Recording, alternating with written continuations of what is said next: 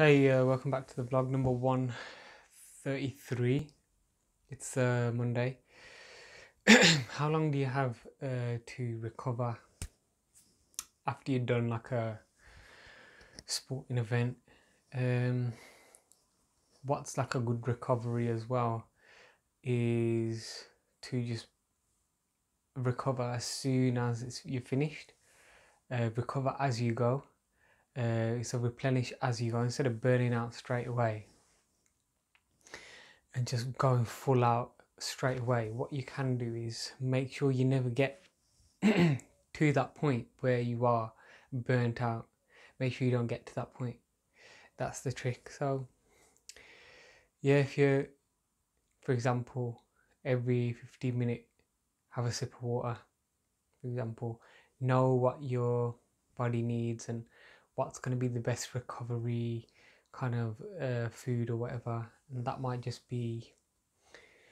So what took with myself to Tough Mudder was basically kales and quinoa and some broccoli, I think, and then pretty much recovered physically like very quick, because that is like the best thing you can have. It's optimal. Haven't had that for a while and had the opportunity to kind of test out that whole thing again over a long time, and the hike this weekend might do the same. It's very easy to make, very quick, so it's literally 15 minutes on a boil. You don't even have to add anything to it, and then it's really light as well. There's pretty much, well, it's really low calories, but it just helps with just being awake and keeping things flowing in your digestion whilst you're doing everything else. Help everything flow smoothly. It's quite light as well, because the last thing you want to do when you're doing a sporting event is carrying extra weight, and also stuff gets backed up quite easily in your gut. And you can have other situations happening, especially if there's no like portaloo or place to go for number 1 or 2 around. Then this kind of like quick easy fiber is really good. It's high in protein as well, the quinoa parts, and the broccoli and whatever else you want to add to it, maybe some extra protein stuff, or yeah, pretty much. Otherwise, yeah, just today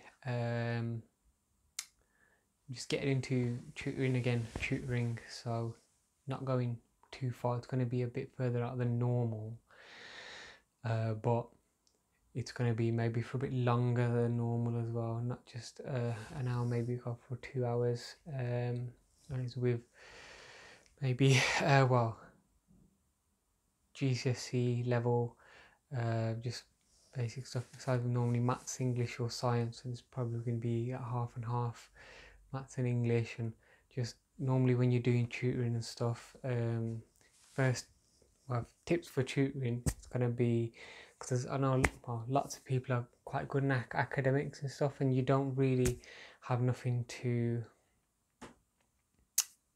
do with it unless you're passing it on and teaching it to other people, just as a education for the sake of having an education. Tips would be, first questions really. So what exam board are they working towards? If it's GCSE or A level, look at their current resources or workbook, yeah, and straight away just get them writing straight away, so you can just see what they're like and how they answer questions, and just do that for the bulk of it, and then you'll really get a better idea of where someone's at, compared to just giving them a lecture for an hour, which can happen at the start when you